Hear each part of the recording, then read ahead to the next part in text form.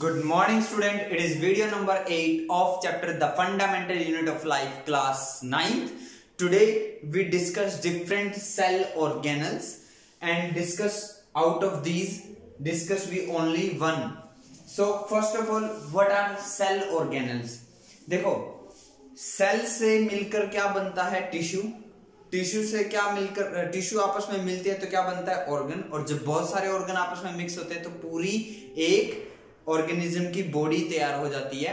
हम प्लांट्स, हम human beings और एनिमल्स, सबकी ही बॉडी किससे मिलके बनी है? Cell. Cell is the basic fundamental unit. सो एक ऑर्गेनिज्म को कुछ लाइफ प्रोसेसेस करने पड़ते हैं, बहुत सारे कुछ लाइफ प्रोसेसेस करने पड़ते हैं। जैसे हम ह्यूमन बीइंग्स की ही बात करें तो हम खाना खाते हैं, उसको बोलते हैं न्यूट्रिशन। उस खाने का क्या होता है अंदर जाके? डाइजेशन। फिर डाइजेशन की वजह से जो वेस्ट मटेरियल बनता है, उस वेस्ट मटेरियल को बॉडी से बाहर निकालना होता है, उसको बोलते हैं हम एक्सक्रीशन। ठीक है, मींस एक ऑर्गेनिज्म को अपनी लाइफ में बहुत सारी एक्टिविटीज करनी पड़ती हैं। और ये खुद बताया गया था कि सेल अपने आप में एक यूनिट है जो खुद सारे काम परफॉर्म करती है। बट सेल अकेला ये काम नहीं कर सकता। सेल के अंदर कुछ फर्दर पार्ट्स होते हैं, कुछ ऑर्गेनल्स होते हैं। ऑर्गेनल्स मतलब उस ऑर्गन होते हैं, सेल के ऑर्गन होते हैं, तो उसको बोलते हैं सेल ऑर्गेनल्स। ठीक है, तो वो स्पेसिफिक फंक्शन करते हैं। एक स्पेशल आएगा ऑर्गेनल, वो कुछ और काम करेगा। एक दूसरा ऑर्गेनल आएगा, वो कुछ और काम करेगा।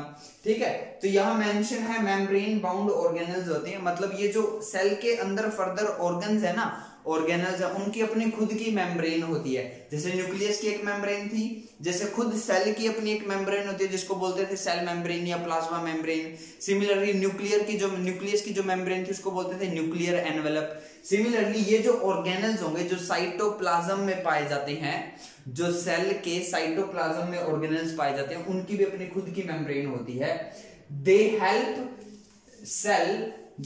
Cell to do complex life processes.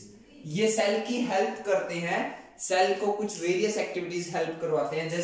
जैसे डाइजेशन करवाते हैं, ठीक है, जैसे इंजेक्शन करवाते हैं। इंजेक्शन होता है खाना अंदर लेके जाना बॉडी का। इंजेक्शन में, डाइजेशन में, रेस्पिरेशन में, सांस लेने में, ठीक है, और बहुत सारी एक्टिविटीज होती है जिनको करवाने में ये हेल्प करते हैं। तो एक हिसाब से ये जो सेल ऑर्गेनल्स हैं, हम इनको सुपर हीरोज भी बोल सकते हैं। सुपर हीरोज बोल सकते हैं हमारी बॉडी के, या सेल के सुपर हीरोज हम इसको बोल सकते हैं। तो वो कौन कौन से हमें स्टडी करने हैं, मैं यहाँ पर फ्लो चार्ट बना रहा हूं। अभी इस वीडियो में हम वैक्यूल्स को डिस्कस करेंगे। वैक्यूल्स भी एक सेल ऑर्गेनल है। सिमिलरली ईआर की फुल फॉर्म होती है एंडोप्लाज्मिक रेक्टिकुलम, जिसको हम वीडियो नंबर 9 में डिस्कस करेंगे। फिर आता है गोल्जी अपरेटस, फिर आता है माइटोकॉन्ड्रिया, लाइसोसोम, प्लास्टिड्स। तो ये 6 ऑर्गेनल्स हमें डीपली स्टडी करने हैं, और आज के इस वीडियो में हम सिर्फ वैक्यूल्स को डिस्कस करेंगे। सो वैक्यूल्स क्या होते हैं? वैक्यूल्स भी मेम्ब्रेन बाउंड ऑर्गेनल्स होते हैं। अब याद करो, मैंने आपको न्यूक्लियस करवाया था, ठीक है? तो न्यूक्लियस के पास जो मेम्ब्रेन थी वो डबल लेयर थी, है ना, डबल लेयर थी। बट ये जो मेम्ब्रेन है ये सिंगल होती है। ठीक है, ये बात याद रखना, ये क्वेश्चन बन सकता है। सिंगल लेयर होती है किनके ऊपर? वैक्यूल्स के ऊपर।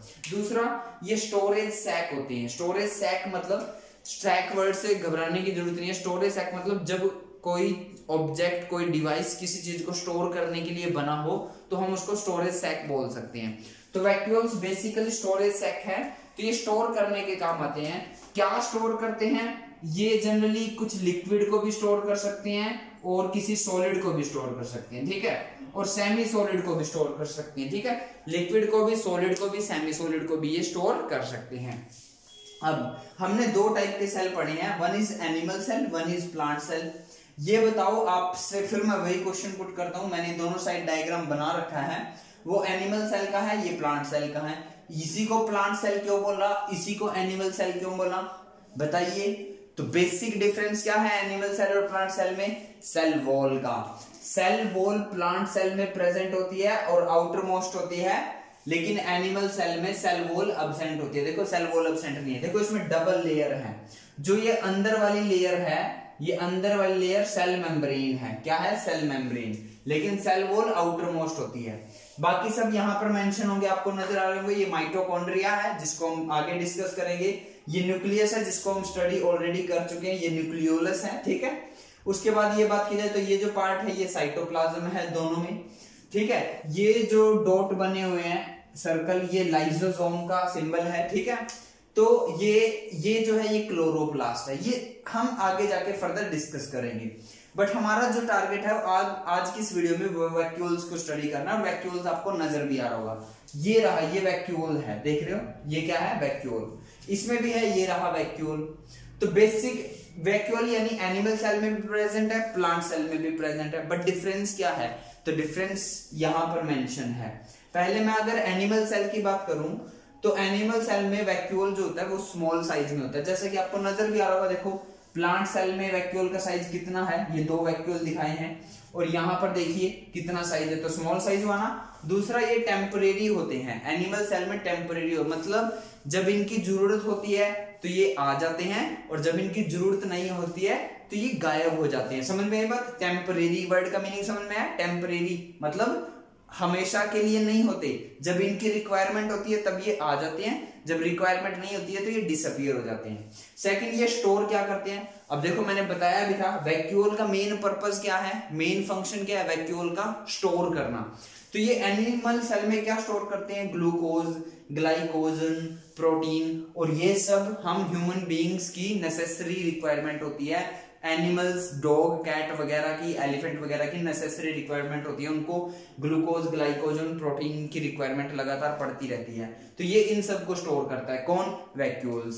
प्लांट सेल में अगर बात करें तो प्लांट सेल में ये लार्ज होते हैं और डिस्टिंक्ट होते हैं। डिस्टिंक्ट का मतलब हमें दूर से ही, अलग से ही नजर आते हैं। नेक्स्ट, ये परमानेंट होते हैं। परमानेंट मतलब ऐसा नहीं है कि जब जरूरत होगी तभी होंगे और जब जरूरत नहीं होगी तब नहीं होंगे, जैसा कि एनिमल सेल में था, नहीं, ये परमानेंट होते हैं। जरूरत है या नहीं है कोई फर्क नहीं पड़ता, ये हमेशा एग्जिस्ट करेंगे प्लांट सेल में। नेक्स्ट, स्टोर सेल सैप, ये सेल सैप को स्टोर करते हैं। सेल सैप एक्चुअली एक हमने शॉर्ट नेम यूज कर लिया इन सब के लिए। बेसिकली प्लांट सेल में वैक्यूल किस किस को स्टोर करते हैं, अमीनो एसिड को स्टोर करते हैं, शुगर को स्टोर करते हैं, और ऑर्गेनिक एसिड को स्टोर करते हैं। तो इन तीनों को कंबाइन हम सेल सैप बोल सकते हैं। तो पेपर में 1 मार्क्स क्वेश्चन बन सकता है, what is cell SAP. So cell SAP is basically amino acid, sugars, organic acid which is stored by the vacuoles in the plant cell. I hope ये आप आंसर दे पाओगे। नेक्स्ट, कभी कभी higher plants में, देखो ये परमानेंट होते हैं तो इनका साइज लगातार इंक्रीज होता रहता है। तो कभी कभी बहुत ज्यादा हायर प्लांट्स में, स्पेशल प्लांट्स में वैक्यूल्स का साइज इतना ज्यादा बड़ा हो जाता है कि ये ना न्यूक्लियस को पुश कर देते हैं कॉर्नर की साइड। सेंटर में होता है ना न्यूक्लियस, लेकिन ये इतना बड़ा हो चुका है कि इसने न्यूक्लियस को ही सेंटर के हटा दिया और कॉर्नर में पुश कर दिया। और कभी कभी तो ये इतने लार्ज हो जाते हैं कि ये 40 से 90% तक का वॉल्यूम, सेल का 40 से 90% तक का वॉल्यूम कवर कर लेते हैं। साइटोप्लाज्म में 40 से 90% का वॉल्यूम ऑक्युपाई कर लेते हैं, कवर कर लेते हैं। तो आई होप ये आपको समझ में आया होगा। डिफरेंसेस क्या होते हैं, देखो वैक्यूल दोनों में ही प्रेजेंट होते हैं, एनिमल सेल में भी और प्लांट सेल में भी। डिफरेंस क्या होता है वो यहां पर मैंने मेंशन किया है। बेसिक आप चीज जो याद रखोगे कि ये स्मॉल साइज होता है, लार्ज साइज होता है, नो डजंट मैटर, आपको फर्क ये इतना लर्न करने की जरूरत नहीं है, आपको डायग्राम तक की भी जरूरत नहीं है। बेसिक चीज आप जो याद रखोगे वो ये कि ये स्टोरेज सैक होता है, मतलब स्टोरेज के काम आता है। और प्लांट सेल में क्या स्टोर करता है और एनिमल सेल में क्या स्टोर करता है, ये आपकी मिनिमम रिक्वायरमेंट है। हमेशा जब भी मैं वीडियो बनाता हूं तो मैं आपको फुल डिटेल देता हूं, लेकिन आपको वो फुल डिटेल लर्न करने की जरूरत नहीं है। मैं आपसे मिनिमम एक्सपेक्टेशन की ही उम्मीद रखता हूं। तो आपसे कंप्लीट कुछ भी नहीं होता है। तो सिंपली आप वैक्यूल्स के बारे में एक बात याद रखना, it is a cell organelles and it is a storage sac. In animal cell it store glucose, glycogen, protein, and in plant cell it store amino acids, sugars and organic acids. आगे आप याद रखना चाहते हो तो याद रखिए, नहीं याद रखना चाहते हो तो जितना मैंने बताया आप उतना ही लर्न कीजिए। आई होप ये आपको क्लियर होगा। सो आज के इस वीडियो में इतना ही। जल्दी से वीडियो को पॉज करो, स्क्रीनशॉट लो, कॉपी में नोट करो। Thank you.